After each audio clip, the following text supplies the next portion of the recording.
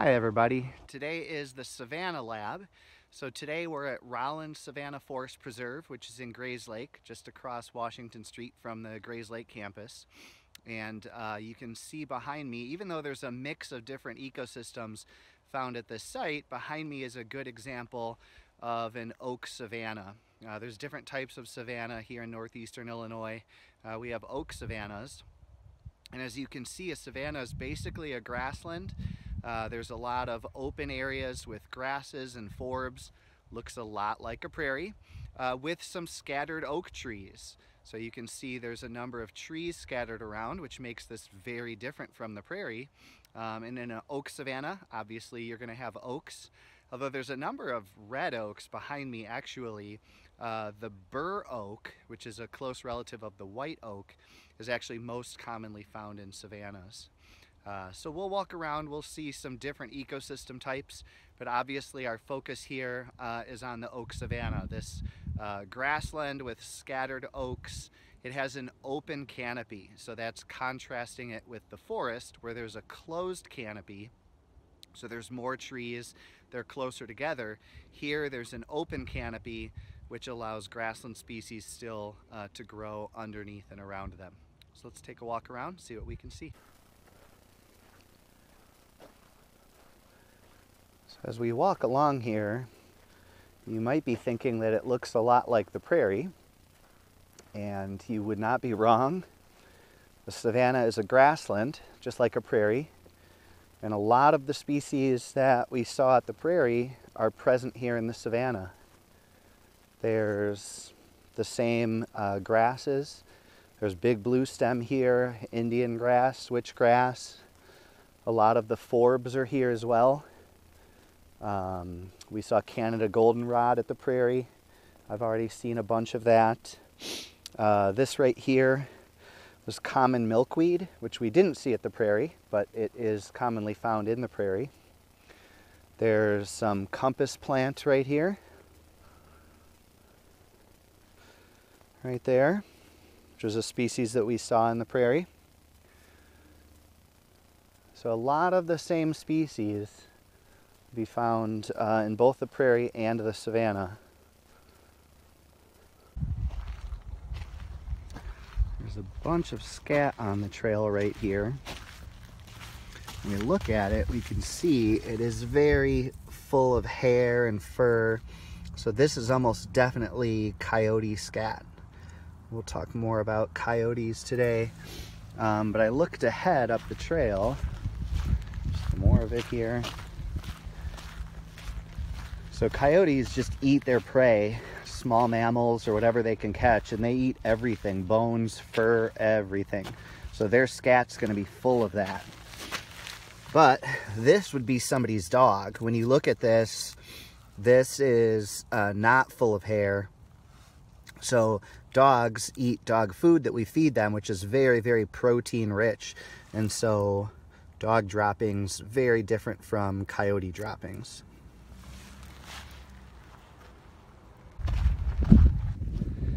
So Rollins Savanna, like several of the other sites we've been to, is a restoration project.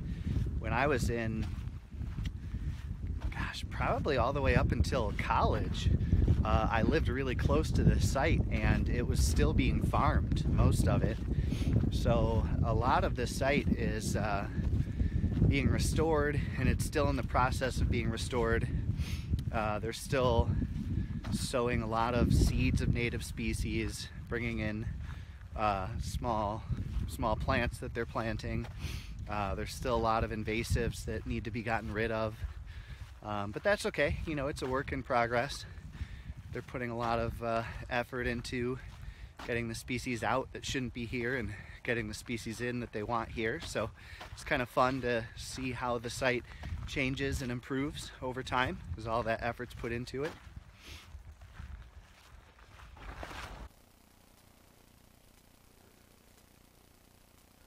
I don't know if the microphone picked it up, but I could hear sandhill cranes calling off in the distance. Well, we're going to head over in that direction. We'll see if we can get close and get them on video. So as part of the restoration of this site, they removed a lot of drain tiles. I don't recall if we've talked about it yet or not, but drain tiles are something that was commonly put in the ground in Illinois to drain the soil, because we have very wet soil here, so that farmers could grow crops in it. And by removing the drain tiles, it allows some of the land to retain water, and so wetlands can be a possibility. So obviously there's quite a large wetland complex in the middle of Rollins Savanna here. It looks like a lake, but it's pretty shallow. It's only a couple of feet deep.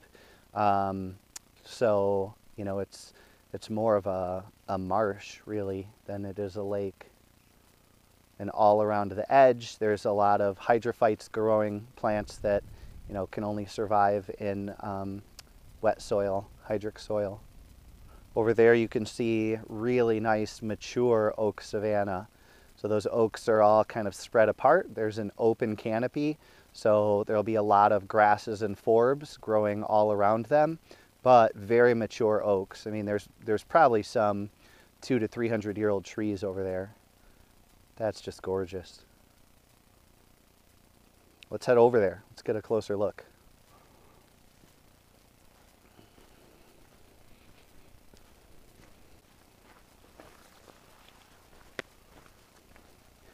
You can see these oak trees growing right here are young, so the Forest Preserve planted these here.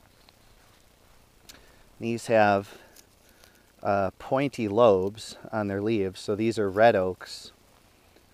The majority of savanna oaks are bur oaks and white oaks.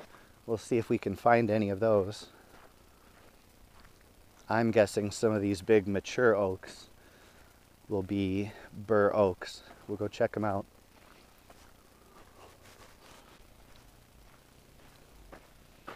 Oh, I just spotted a species here.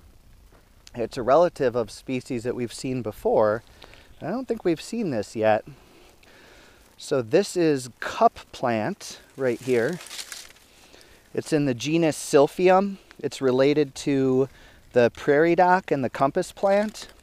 And it's a little bit hard to see. You can just make it out. The leaves, just like those other species, are very thick and rough and sandpapery. But the leaves grow opposite each other on the stem, and they kind of fuse together along the edge of the stem. And so the leaves basically grow like this, and I don't know if that's showing up or not, and it forms a cup. And when it rains, that cup fills with water, and that can be an important source of water out in a grassland for small birds and insects and small mammals. So that's kind of a neat plant.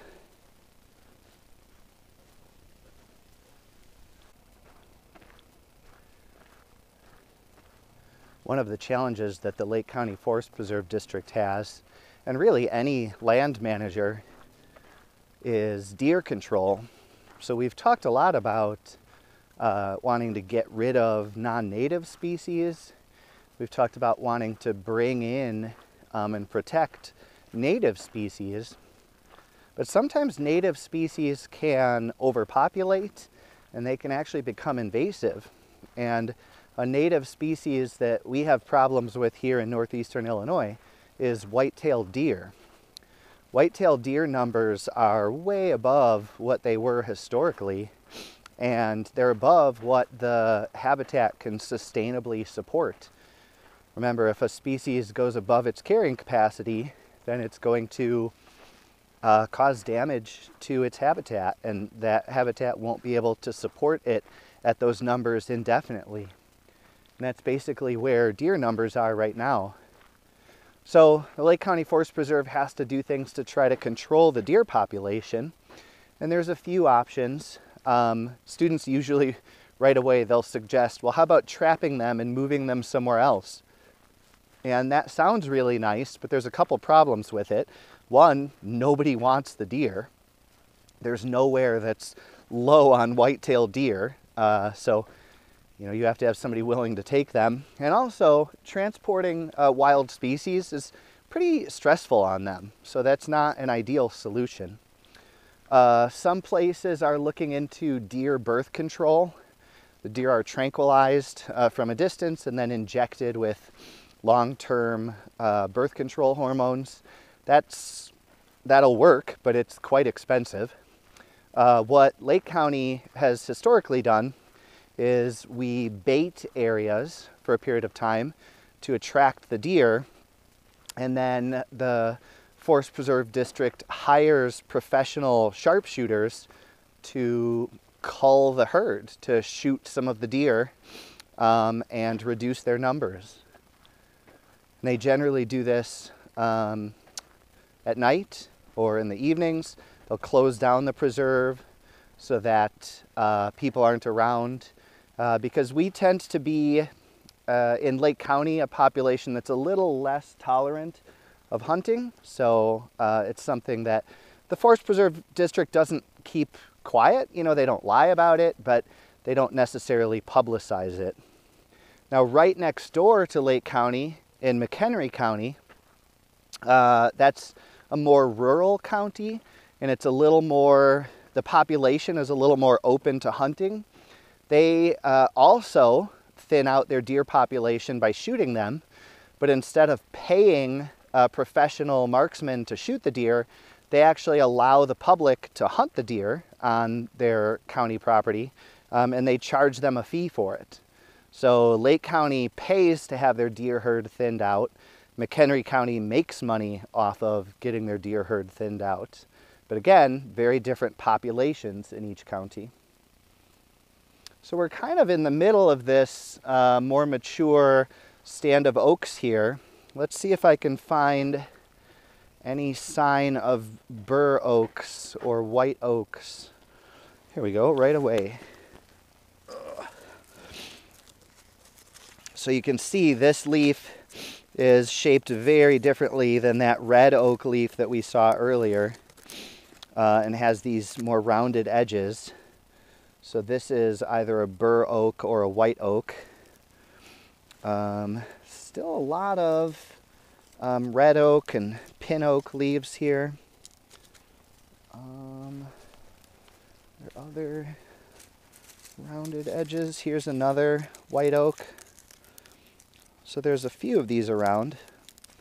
Again, my guess is that these bigger trees are bur oaks and white oaks, and some of the younger ones are red oaks. As you can probably imagine, since savanna is a type of grassland, fire plays an important ecological role here, just like it does in the prairie. But there's some key differences between fire in savannas and prairies. Obviously, savannas have trees, which prairies don't. So one difference between the two is prairies generally burn more frequently than savannas do. Site managers that are managing for a prairie, they might burn their site every 1 to 5 years, whereas savannas burn a little bit more infrequently to give the trees time to grow and to mature and get to a size like this where they'll be able to tolerate the fires. So in a savanna, the burning, might only happen every 5 to 8 or 10 years. So the frequency of burning is a difference. And then another key characteristic in savannas is the trees that you find growing here. So as I mentioned earlier, bur oaks and white oaks are common in savannas. And these are trees that have really thick bark. It's almost like a thick cork. And that helps to insulate them from the fires. So trees that you find growing here have adaptations that allow them to survive the fires that do happen. So at first I parked over by the Drury Lane parking lot, and everything that I recorded up till now was over there. So the parking lot's way over on that side, and then all those big old oaks over there, that's the area where we were. But it occurred to me that I left out one of the more important, not important, but interesting things about Rollins Savanna. So I drove over to the Washington Street entrance, and let's go check out what they have over here. So one of the cool things here at Rollins Savanna is the Lake County Forest Preserve District's native plant nursery. And you can see there's this whole area here. It's fenced in, runs all this way, where they grow tons of native species and then they harvest them for the seeds. You know, it used to be when grassland restorations first started being done, maybe not first started being done, but 30 years ago, it was hard to get seeds and plants when you were doing a restoration of a prairie or a savanna, because there just weren't that many around and there weren't a lot commercially available. Nowadays, there's lots of nurseries that will sell them, and there's places online where you can buy the plants and you can buy seeds. But the Forest Preserve District has this big nursery, and they grow local variants. So plants that their lineage is from here, they're adapted to Lake County, they have traits that presumably do well here, and they're able to save a ton of money too by growing all of their own seeds here. So this is kind of a neat characteristic of Rollins Savanna. So that is the savanna.